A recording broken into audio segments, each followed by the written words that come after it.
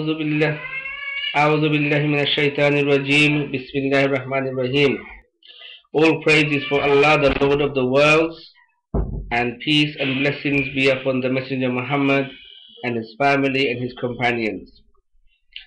Assalamu alaikum wa rahmatullahi wa barakatuhu, my dear Muslim brothers and sisters, and welcome to any non-Muslims that may be listening. I would like to share with you 10 easy actions that you can perform that will earn you great rewards and bring benefit to people in this world and to you in the next world. These particular actions, I have seen some of them mentioned, and some of them are from my own ideas. I hope that you will be able to do some of them and you will find them easy to do, and I hope that you can see how these actions can lead to a much bigger impact than the amount of effort that is required on your behalf.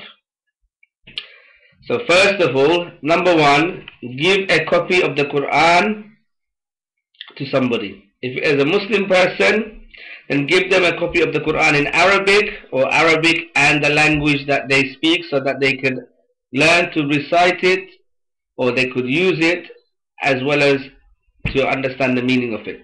If you are going to give a copy of the Quran to a non-Muslim, it's better to give them a copy of the Quran just not in Arabic, just a translation of the Quran in their own language only. Number two, donate a wheelchair to a hospital. Even in England, where there is a welfare state and the government is putting a lot of money into the National Health Service, there's still shortage of funds for hospitals. So if you can, or if you can, with the help of your friends and family or your community, raise money and donate a wheelchair to a hospital, it will bring great benefit to the hospital, to the patients. Some of them may be from your own community. When they go to the hospital, they will use it, and every time somebody uses that hospital, you will get reward. And the reward will continue even if you pass away, but that wheelchair is still being used for people who need it in that hospital. Then even from your grave, you will continue to receive reward. Number three, teach somebody an ayah of the Quran or a short surah. It's easy, very easy to teach them. Teach them Ayatul Kursi, or teach them Surah Al-Ikhlas, or teach them the last two verses of Surah Baqarah, or teach them a specific verse that will benefit them in some way. Teach them how to recite it, teach them the meaning of it, and teach them about the benefits, the fadl of reciting that ayah or that surah. Number four, teach someone a dua that is from the sunnah of Muhammad, peace be upon him, or any of the prophets from Ibrahim alayhi salam, or Nuh alayhi salam, or Isa alayhi salam, or Musa alayhi salam. Any dua that the prophets used to perform, or the dua indeed that one of the companions of any of the prophets used to perform, that Allah subhanahu wa ta'ala responded to, teach somebody to make this dua. And then every time that person makes that dua, you will get a reward. Even after you pass away, if that person is still left in the world, or if they then teach somebody else and they make that dua, even from the grave, you will continue to get this reward. Donate a Quranic CD, or share a Quranic CD, or lend it to somebody. Sometimes people are busy, or sometimes somebody is not able to read the Quran in Arabic or recite it themselves. They can listen to it from a CD in the car or in their home. If you share it with them, then when they listen, they will get the benefit and they will get the reward, and you will get the reward as well.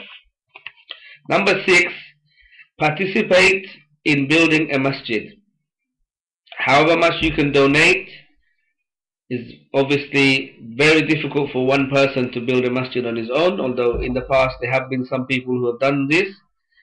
But whatever much you can donate, you will share in the reward. As long as people pray in this masjid, or give a Islamic speech, a lecture, or recite Quran, or even any other action that the Messenger Muhammad used to do in the masjid. In the past, the people who are ill were taken to the masjid for treatment.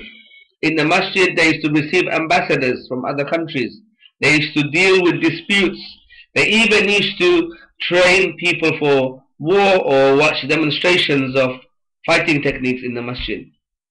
Any of these things, if they're being used in the masjid, because you participated in building it, even from the grave, you will continue to receive reward every time somebody uses the masjid for a good deed. Number 7, build a tube well or donate a bottle of water in a water cooler in a public place, in a hospital, in a school, or even by the roadside where people travel, so that when they're thirsty, they can, if it is in a one of the countries in the Asia or Africa, then they have tube wells. If you build a tube well in a public place and anybody drinks from that tube well, you will get the reward. They will get the quenching of their thirst, and even after you pass away, if people continue to draw water from this tube well, you will continue to get reward even in your grave. Number 8, plant a tree. A man once said that people understand the condition of human life when they start planting shade trees, when they know that they will never sit under the shade of that tree. Meaning that an old man or woman plants a shade tree that will take many years before it is big enough to give shade, and he knows that he has very little chance of living to the age where this tree will have shade and he will, or she will be able to sit under that shade. Indeed, if you plant a tree in this world, the Messenger Muhammad, peace be upon him, said that Allah subhanahu wa ta'ala will plant a tree in Jannah for you. You will just have to make sure that you reach Jannah, that you have your iman, your faith, and you do good deeds, and that Allah subhanahu wa ta'ala has mercy on you so that you can reach that place. And for every seed you plant, every tree you plant, Allah will plant a tree in Jannah for you, and that tree and that seed on the Day of Judgment will intercede for you as well. If you look after a tree, if you water a tree, that tree will intercede for you on the Day of Judgment, and you get continuous reward even after you pass away. If the tree is still alive and a animal, even a caterpillar, eats a leaf of that tree, or a bird eats the fruit of that tree, or indeed a human benefits from that tree, in any way, you will get the reward from it. There are some trees that are 6,000 years old. Subhanallah. So among the best things that last that you could do is building a masjid or planting a tree, because these things last a long time. Except for when some masjids have been attacked and bombed recently in Iraq and in other countries during wars.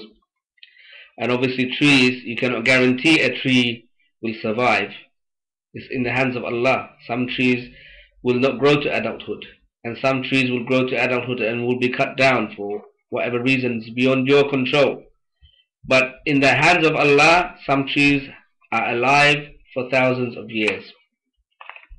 So plant trees, fruit trees, plant trees that have medicinal properties, plant trees that give spices, and spices usually have both culinary and medicinal properties. You bring benefit to yourself and others in this world, and you will get a reward in this world and in the hereafter. Donate. Number 9, donate seeds.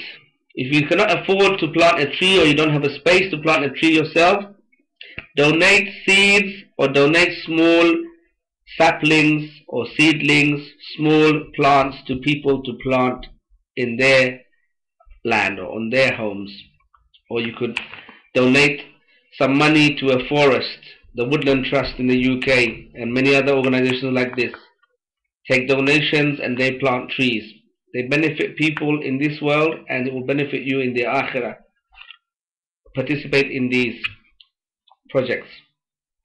Finally, number 10, encourage people to do continuous reward actions, that is, rewards that will continue even after they pass away. The Messenger Muhammad, peace be upon him, said that nothing will benefit the son of Adam after he has passed away except for three.